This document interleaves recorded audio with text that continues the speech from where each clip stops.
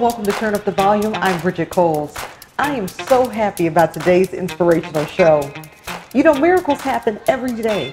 And Donna Caudill, she's a true example of this. Donna has beat the odds against a brain tumor.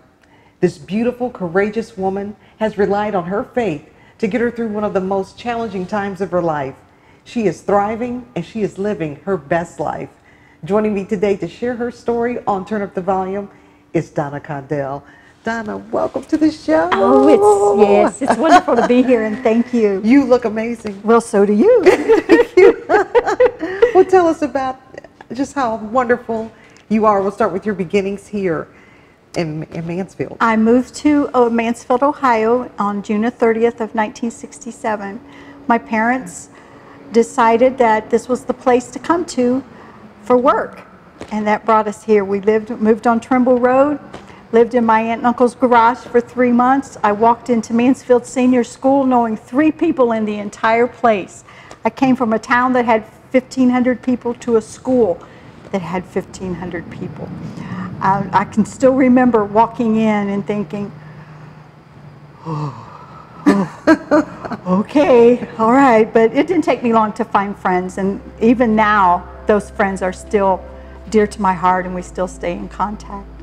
And you've had a wonderful life here. One of the great things is you're also an author. Yes, I am. A published author, been published several times. I have 1 published book and I'm working on the next one. I have the title for the next one. It will be called The Remnant Bin. I'm also a quilter. And I have learned that I like to go to the remnant bin in the fabric stores, and I get bits and pieces and parts. And you know, that's how God does us. He takes bits and pieces and parts and puts us together and makes a beautiful pattern. Sometimes it can be a little frightening. Sometimes you don't understand what's going on, and that's when you have to have total faith in Him, and that what He does for us is best and to our good. And I know your faith was tested about 1.5 years ago. Yes. Donna, with a diagnosis that you got for the brain tumor. Talk about that, how that can help. With the illness that I'm diagnosed with, MRIs are a way of life for me. I'm checked at least once a year. And when I went for my MRI, they discovered a meningioma tumor. It was above my left ear. It was between the temple and the left ear. But no seizures, no issues in talking, but with the MRI then in 2017, this was different. This was totally different. So I had an MRI every 3 months, and they were watching to see how it would grow or not grow or stay stable. There was also what they called a mass effect, which is swelling and pressure. And it wasn't actually in my brain, it was in the sheath that's between the skull and the brain, but there's nowhere for it to go but in, and that's what causes the swelling and the pressure. In October of last year, I had the follow-up MRI, and they found that it had enlarged again, and the mass effect had gone from mild to moderate. So it was decided then it was probably best for me to go to have the cradiotomy and have it taken out. That happened on November 2nd of last year. I had surgery on Friday morning, and I went home Tuesday morning of the next week. Wow. Went home. Now, I wasn't by myself all that time, but my daughter determined, I know my mom, she'll be better off at home, and she'll be fine. And I'm still improving, still gaining strength. I didn't realize how tired I was until I wasn't so tired anymore. But fatigue is something that can be general. Fatigue can be debilitating, and I know what debilitating fatigue is. So, but anymore, I'm up and about and going and here and there, everywhere. You're doing everything because you're riding Harley Davidsons. Oh yeah. Oh yeah. Oh yeah. You are just something else. I love it. I love it, Donna. You know, it's been about 3 weeks ago. We went down to the Huntington, West Virginia area. It's called Hillbilly Hot Dog. Okay. It's right on the riverbank. And now that sounds like fun. Oh, it was. We got drenched. Oh Lord, we were drenched though.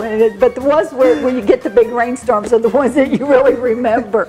But yeah, last Labor Day, I got to go to Milwaukee, Wisconsin, and we were in the Harley Museum, and there was a picture there of a Harley owners group, and it was from the early 1900s, and it was from Mansfield, Ohio. So I had a good time letting everybody know around me, that's where I live. That's where I'm from.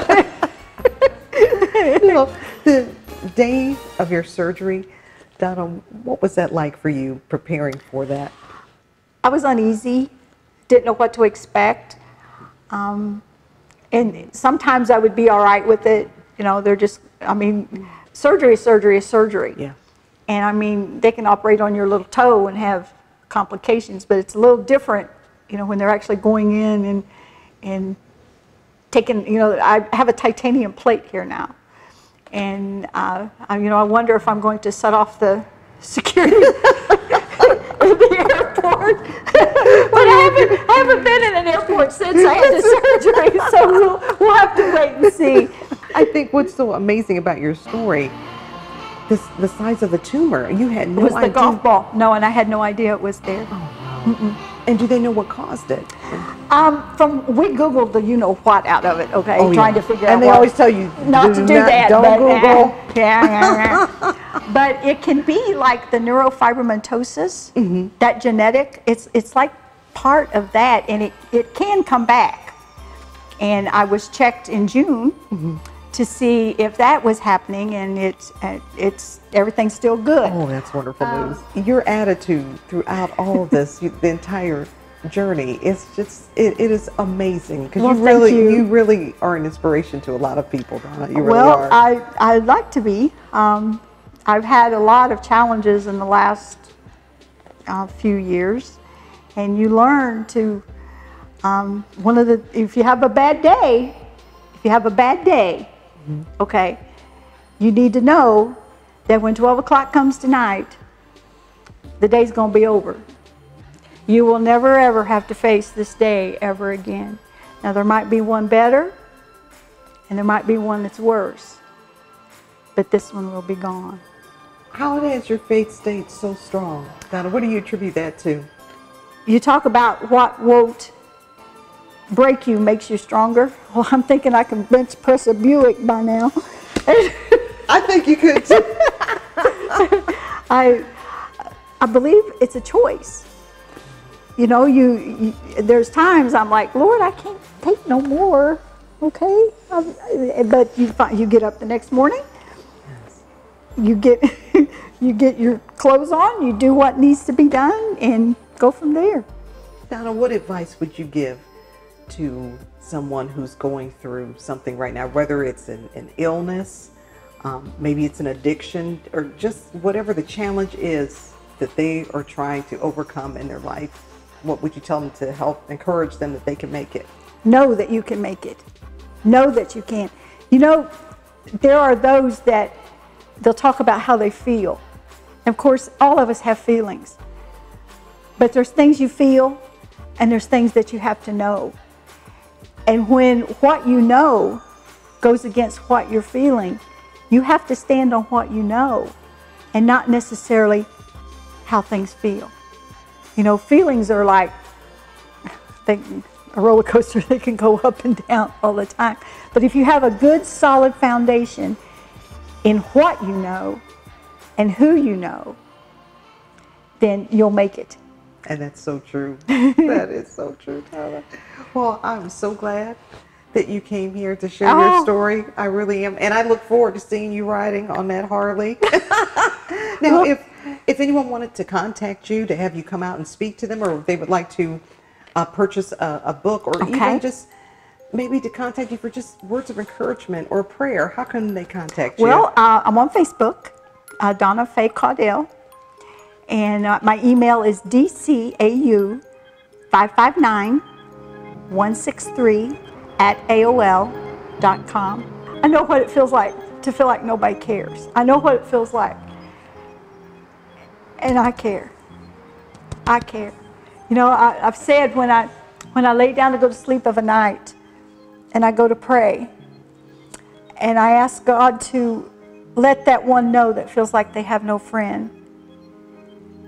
For those that think they can't make it another day, to give them strength. And I have said when others come to me and say, I don't know where my strength came from, I like to think it's an answer to my prayer, because that's who I prayed for, was the one that didn't think they could make it that day. I love you. Oh, I love you too. Thank you. And we have to have you come back. Oh, sure. Oh, sure. Maybe you can come back with the Harley. We'll do the interview. Okay. That'll be even better. Okay. All right. Yeah, that'll work. Thank you for joining us for Turn Up the Volume.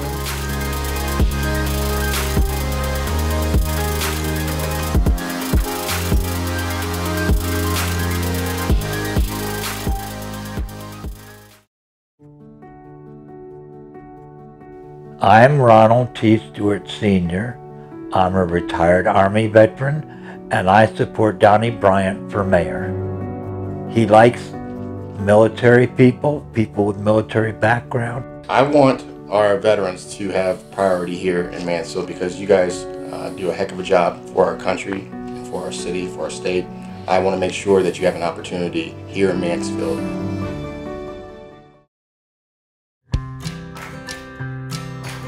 Turn Up the Volume is filmed in downtown Mansfield inside the Tridico building.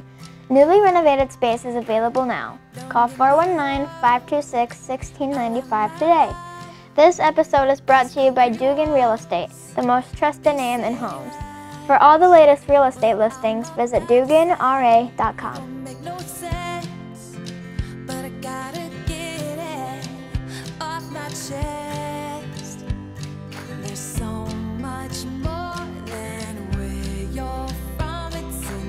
Local marathon runner Barbara Peiker has discovered that running at her own pace when the time feels right is the best recipe for success. She has made her mark on the running world, sealing victories at the Columbus Marathon, the Niagara Falls Half Marathon, and the Rock and Roll Hall of Fame, just to name a few. But Barb's efforts across the country landed her a qualifying spot in the Boston Marathon 4 times during her decorated career. We're going to learn more about this beautiful woman with a heart of gold that she is sharing with the world. Let's turn up the volume. All right, Barb, welcome.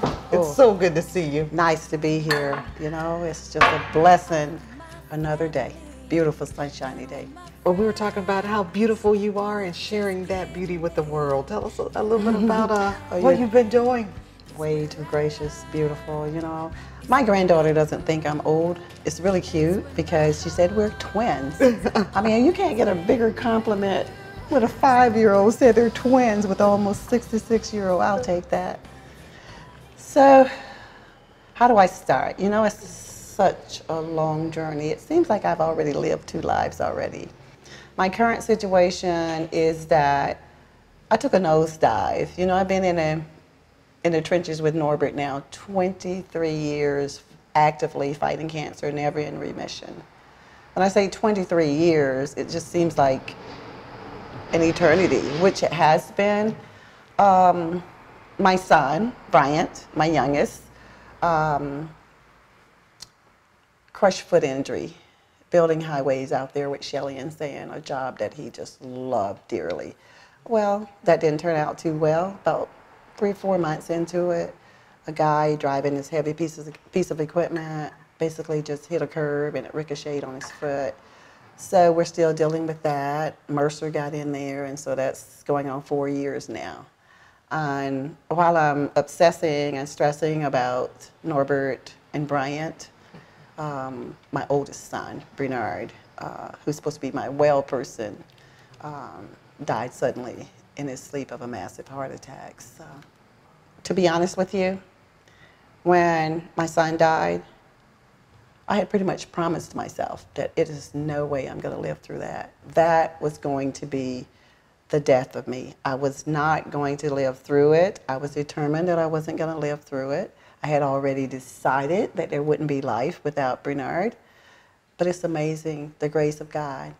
He surrounded me with you, my bodyguard Sam.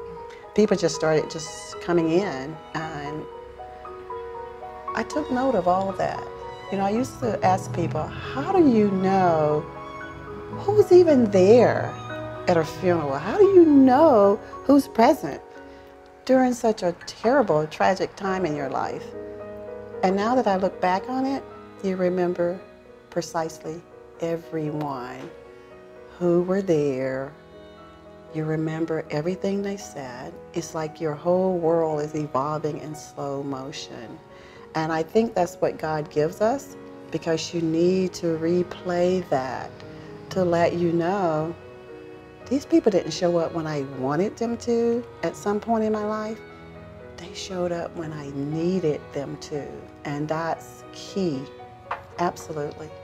I'll tell you, Barbara, over the years that I've known you, you have always just been a beacon of hope and so much strength, and everyone just admires that. They're so drawn to you with that. So dealing with everything with your husband battling cancer for 23 years and then losing your son, but just being there with you and seeing just how strong you were throughout all of that.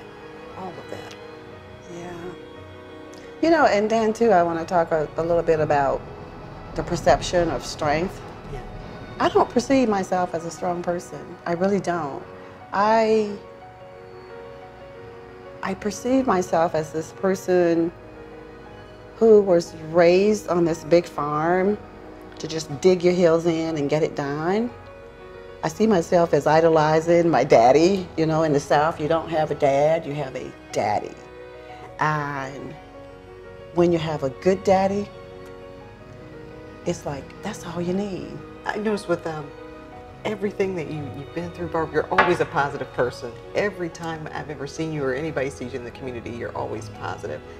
Did you ever feel it at a time where you felt maybe depression coming in? Because with everything that you're dealing with, I mean, we all look at you and everybody thinks, oh, she's superhuman. This woman's running marathons all over the world. She's in great shape. Yeah. She's a wonderful lady. There's no way that Barbara has a bad day. But we know that's not true. It's not true at all. Actually, I had not had many bad days until the fall of 2017. I just didn't feel like myself, and my stomach was hurting, and I went to gastro. Of course, I didn't want to go to the regular doctor because you got to pay them, and then they refer you to the specialist. Not me, darling. I go straight to the specialist, and I tell them what's wrong with me.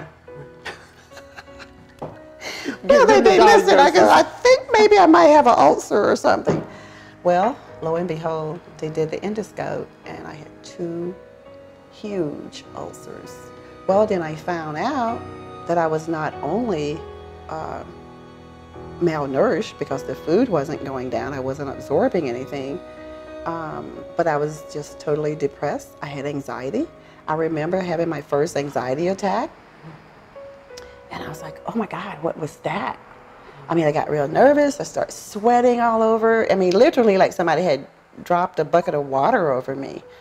And I was like, oh, wow, this is serious stuff. Because it was not pretty. Yeah. We'll have more when Turn Up the Volume continues.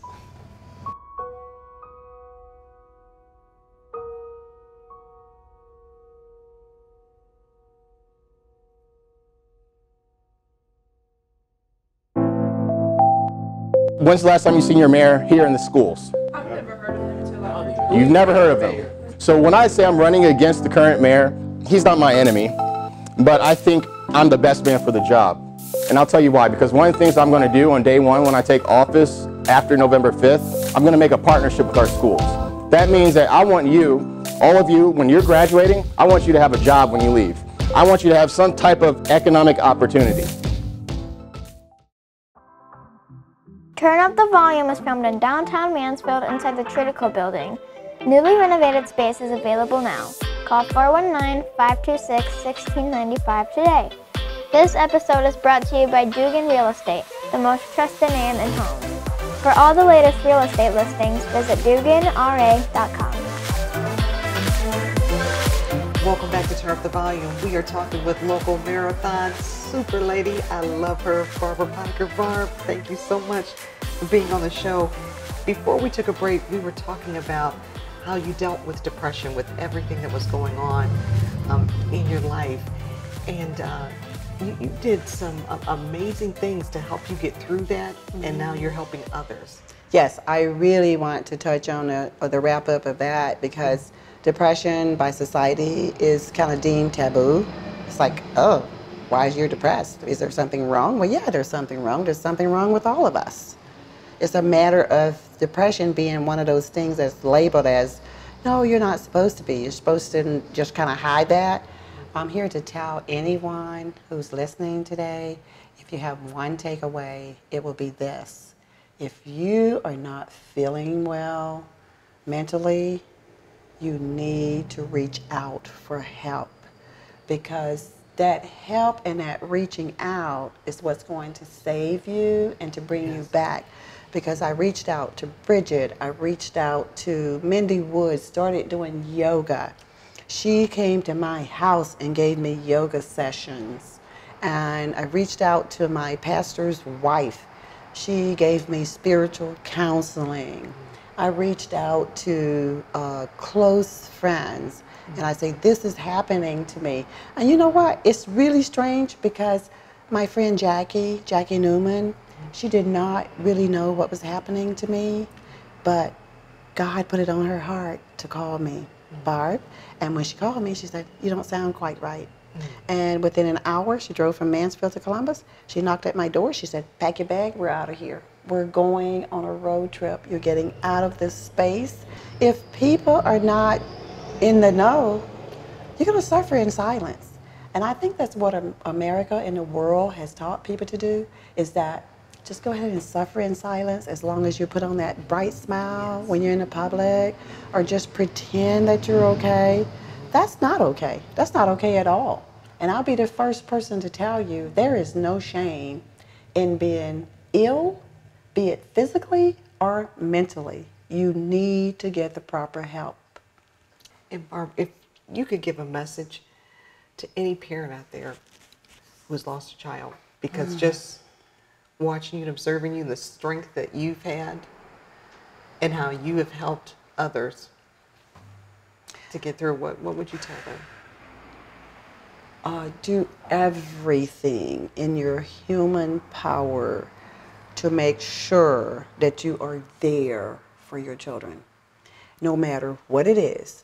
And a lot of people are attaching love to strings attached, like, you know, if you're good, I love you. That unconditional love. My son Bernard knew that he could come to me with anything, and he knew Mama was going to be there, okay? There was no way that my love had conditions on it. Bernard had a drinking problem, chip off the old block, just like his dad. Sweet as apple pie, was very mild-mannered, just so respectable, so respectable. Have a drink, it's just like, woo, where'd this person come from? Yes. And so Bernard knew that no matter what he did, where he was, what situation he was in, he could always call me. My grief, just personally, my grief process, if I had felt like I had failed Bernard in any way, I wouldn't be able to grieve successfully. I grieve, I miss him, but I know 100% I've never failed him. And that's what helps me get through it. Thank you so much. We love you and look forward to having you come back. Thank you. And next time you come back, you got to get us in shape. Oh, yeah. I had you in shape. You just went back and you let it go. I went bad. I let it go. Oh my gosh, I had, what, 4 or 5 women Yeah, 4 or 5 in a month's time ready to run the Miss Ohio.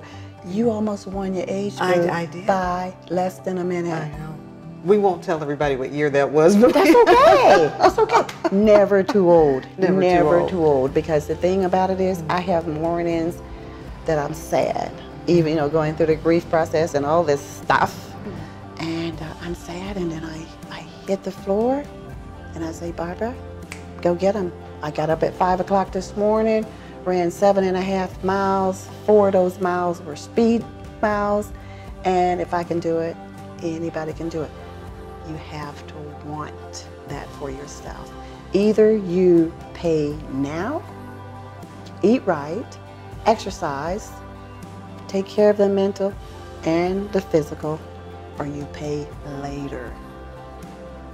That's your choice. That's it.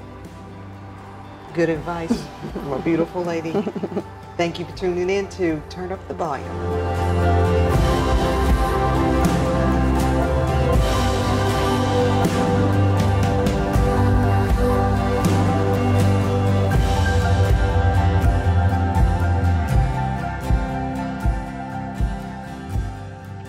Can staying positive help you heal?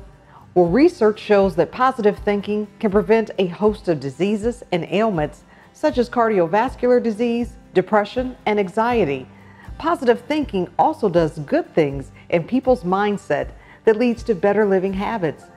Those better living habits to improve your outlook include exercise. Nothing improves your mood or sharpens your focus and increases your energy like a good workout.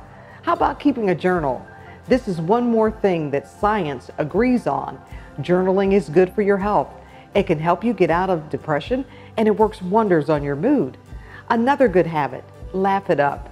Finding a reason to laugh, even if you have to force it a little, it can make all the difference in the world. Laughter is another stress reliever that improves mood and promotes healing. And finally, another good habit, giving back and doing something for others. Volunteering has recorded psychological benefits, and giving back has been found to be related to good mental health. Most importantly, you have to realize you're stronger than ever, and there's comfort to be found and knowing that life, it might be tough, but you're tougher, and nothing's going to get you down.